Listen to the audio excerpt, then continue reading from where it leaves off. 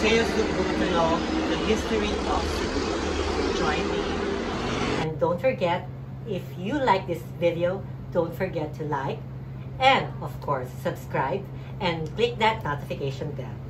See you!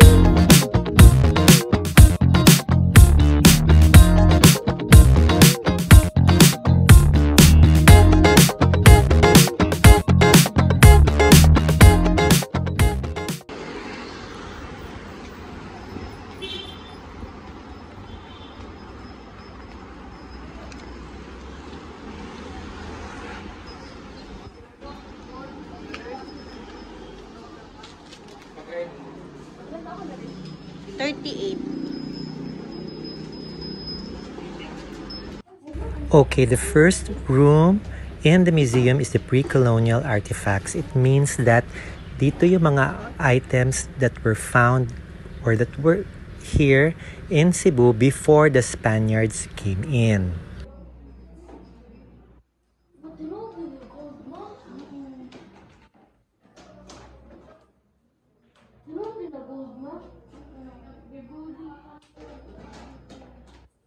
Okay, we're now inside the first room here in the Museum of Cebu, and we're advised that we can take pictures, we can also take video, but we cannot hold anything, do not touch anything. Okay, so see ya.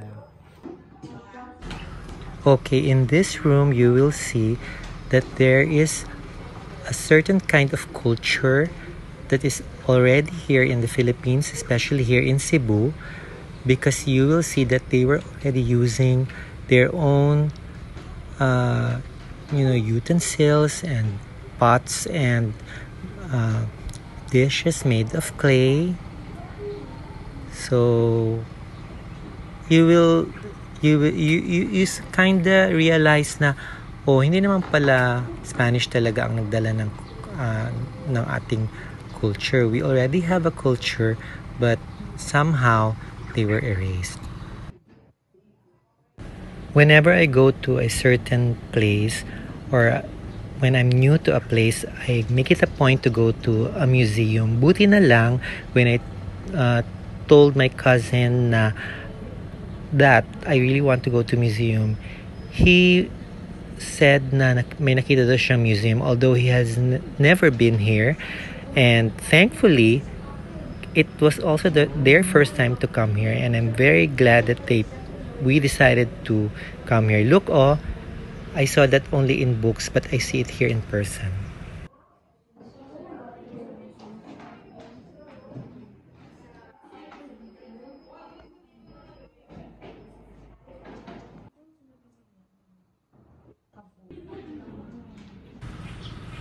And in the next room are items that they found they preserved during the Spanish colonial times.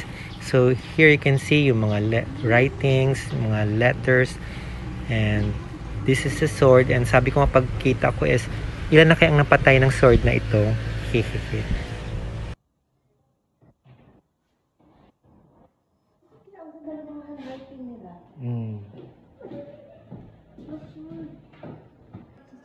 It is really amazing whenever I go to a museum that I see all these things yung noon pa, and I imagine the people who are using these, and it's also, we're grateful to the people who took their time to preserve these and made us appreciate it right now. Like this, the saints that they used to have in their houses, and look, it's really very, very old. It looks very, very old, and it kind of gives you a nostalgic feeling.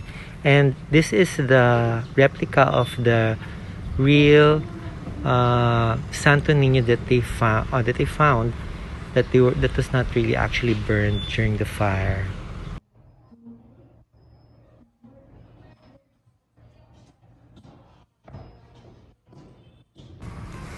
I really commend the people who make it a point to, preserve these things for us to appreciate and look at. And, you will learn a lot from looking at the past. They say that You will, if you don't look at the past, then you cannot go to the future. You see all the I think that are those are the utensils or the nails that they use. Hmm. Diba? So amazing.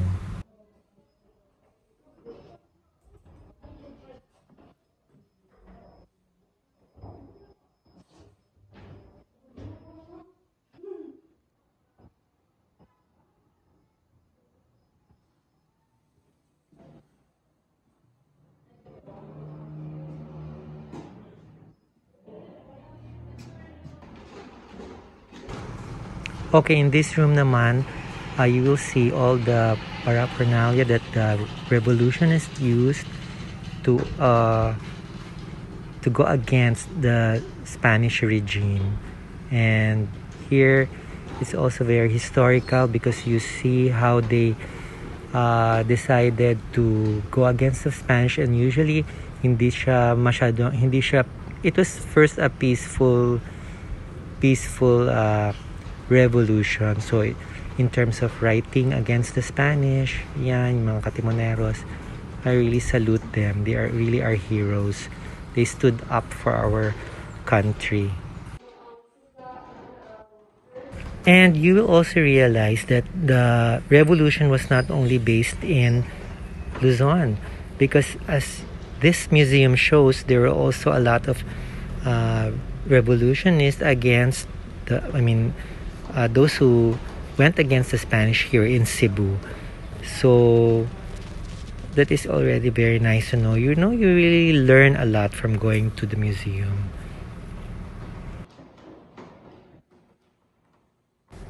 And when you see all these, artifacts, you just can't help but imagine what it was like living in those times. What was the weather like? Was it, clean air pa noon, no pollution, and not any kind of pollution, because maybe mas cleaner pa yung world noon.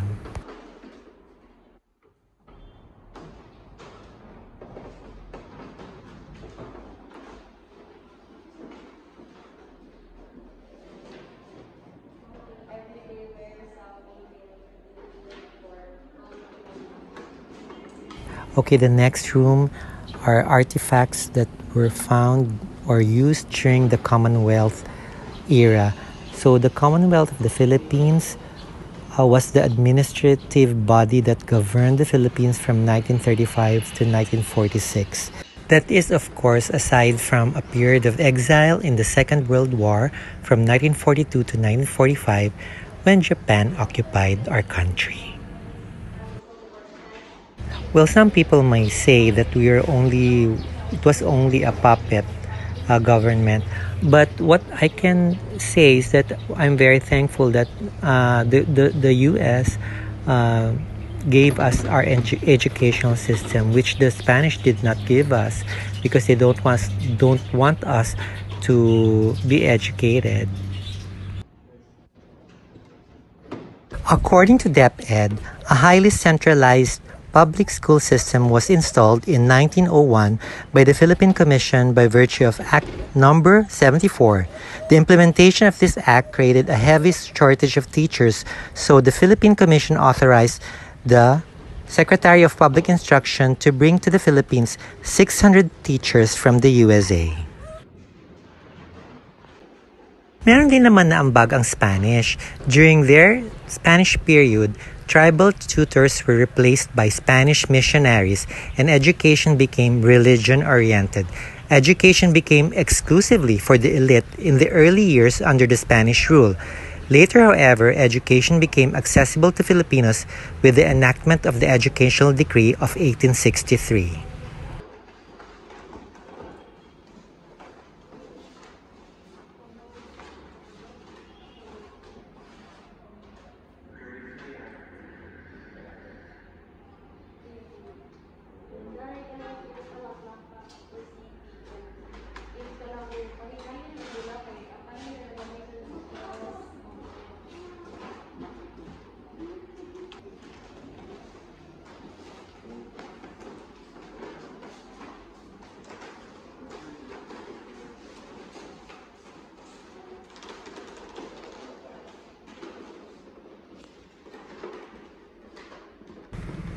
In the museum, you can see the typewriters that they used to write all these journalism against the Spaniards. So this tool was really very important that in those era. And you know, the clothes that they wore was still the Maria Clara. So it's really very nice to reminisce about that, and you know, the culture that we had then. So really Filipino.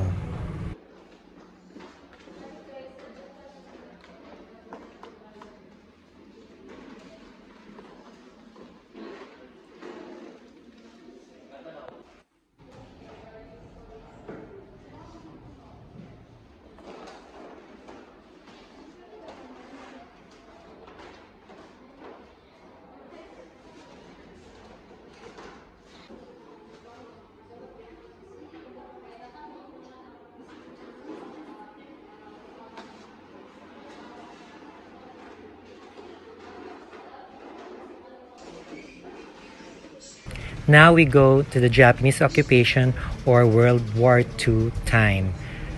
And here in this room, you can see the money that they used during the Japanese occupation. Look, ang dami, and now it's useless. So you must always remember that someday maybe money will be useless to you. It's more important to be kind, and you know, to not always think about money. It's not the most important thing.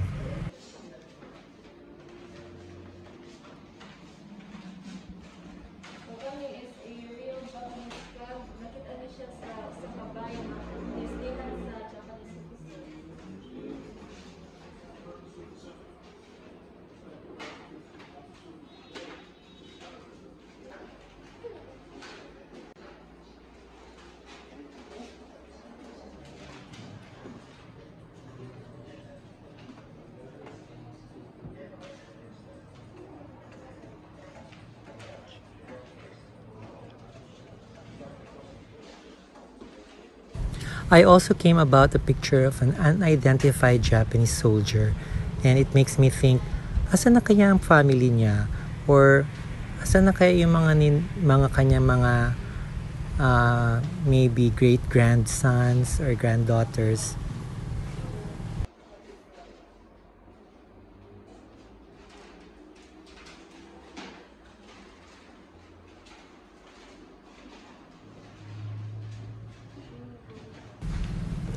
And there is also a warning sign that was maybe posted during the war, and it's really very scary to see that. You know, right now we are enjoying the freedom, and we should be very thankful that we don't have those things that, you know, will scare us.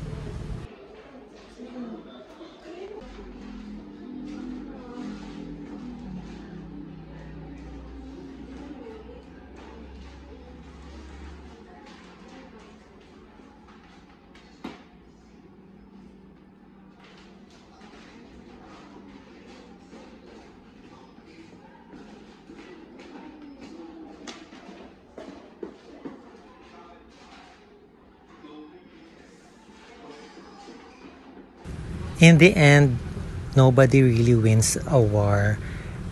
Kahit na sabihin natin nanalo ang mga allied, marami pa ring namatay. So it's really doesn't pay to, you know, create war.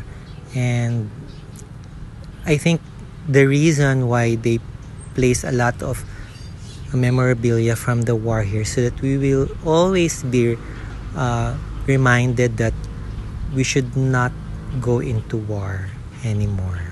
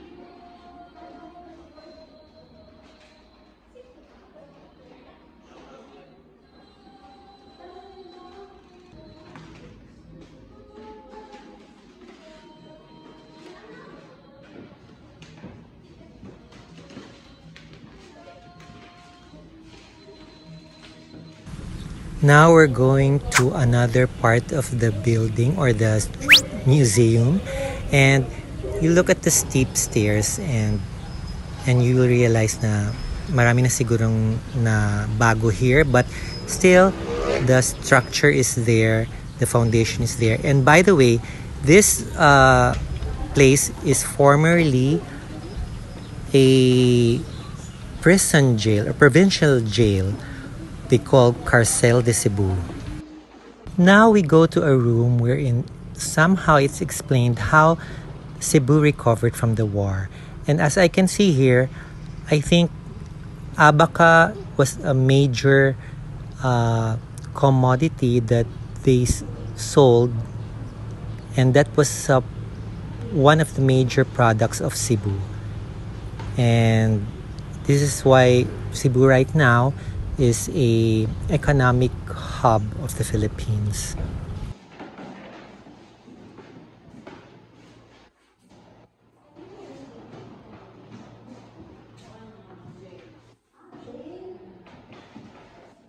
So, jail ito dati.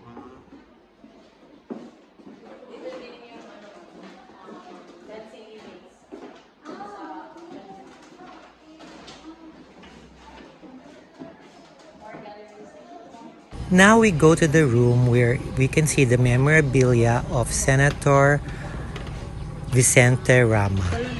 He is recognized as the father of Cebu City. He authored the bill for its cityhood, which was approved into law by October 20, 1936. This is according to Wikipedia.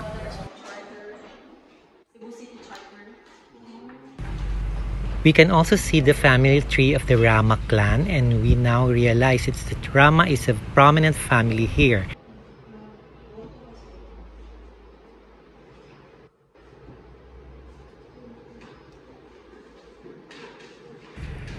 And the guide also showed me the father of Annabel Rama, who is Captain Lorento G. Rama.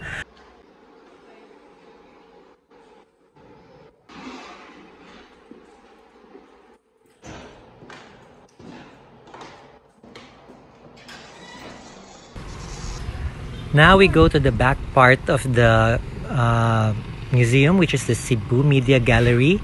And look, oh, it's really an old building because parang nilagyan nila ng foundation, so parang bumaba na yung building. And now you see the big version of the personal computer. Look, oh, it's very big, but now it's shrunken into a very small laptop or PC. So amazing, right? There were a lot of famous media personalities from Cebu, or even here working in Cebu. And as you can see, Cebu was very modern. Actually, Cebu is actually like Manila now. It's the second most, let's say, economically speaking, second biggest in the Philippines.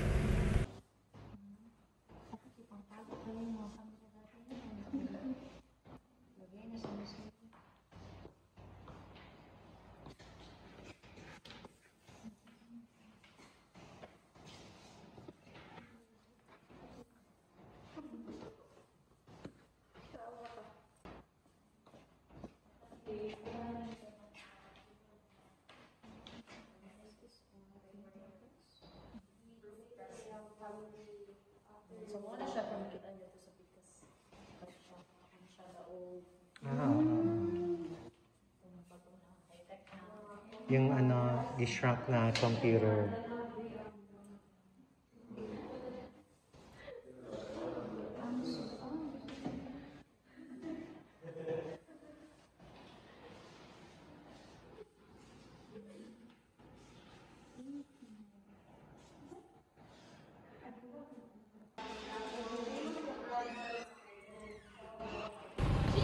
Now we go to like a courtyard here inside the Museum Sugbo.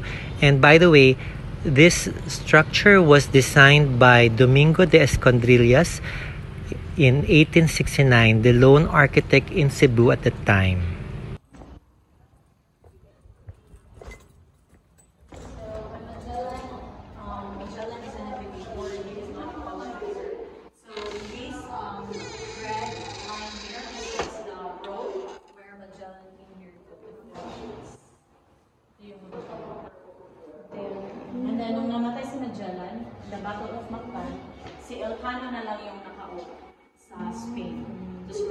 years na sila dyan na namatay. And then while they are navigating, Asan dyan na line yung blue? yes ma'am, yung kay Elcano na po, yung pabalik na sa Yung red. kay Magellan and Elcano, Okay. papunta sa Pilipinas. Magaling spelling. Tapos, Kalayo. Magellan came here to spread Christianity.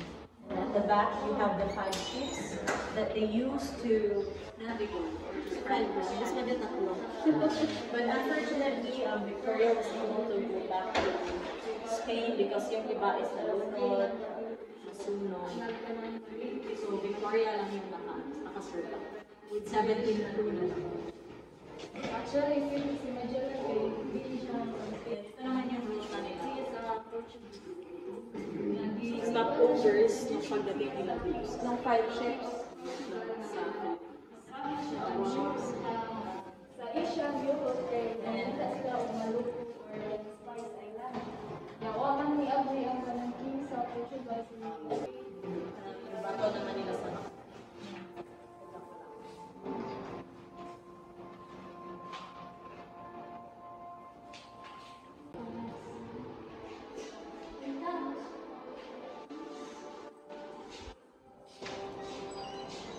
we have our own language and writings. These are our language and writings. Sa Bisaya is Bandit.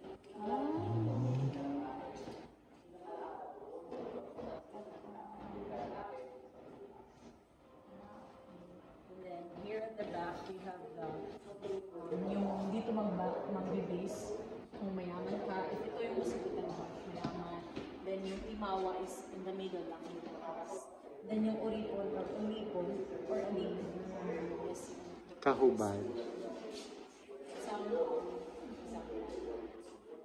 very small.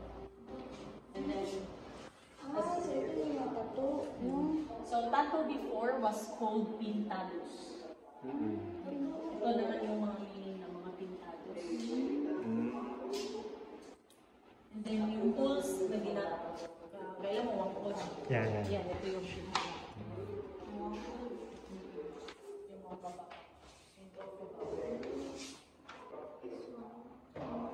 Where siya? Ground. Ano ito siya? Where siya ground. Drums. Okay. And then you also have babaylan. Fortune teller, sa loob tayo ng doctors, sila healer.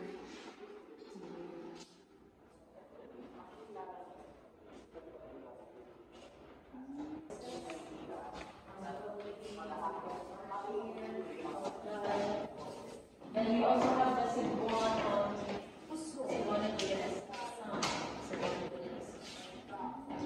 example, puso.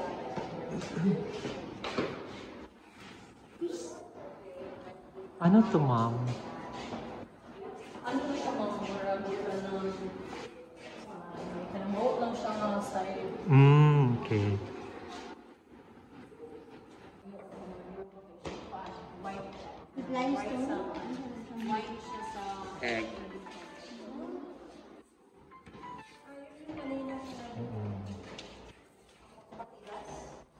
Pangpaano siya? Okay, today I'm going to make a wish here in the well of the ancient prisoners during the Spanish era.